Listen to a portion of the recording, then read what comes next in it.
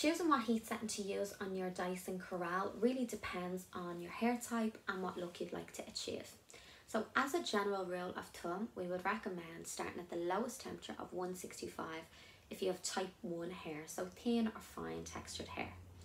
For type 2 hair, so normalish hair with a wave or a kink in it, opt for the second setting of 185. And for very curly, tight, kinky hair, so type 3 or 4 hair, you can opt for the higher setting again of 210. So like I said as well, it also depends on what look you would like to achieve. So for example, I have straight hair naturally, so I can opt for the lower heat setting of 165 to straighten my hair, but if I'd like to curl my hair, I need to increase the temperature to 185 to get that result.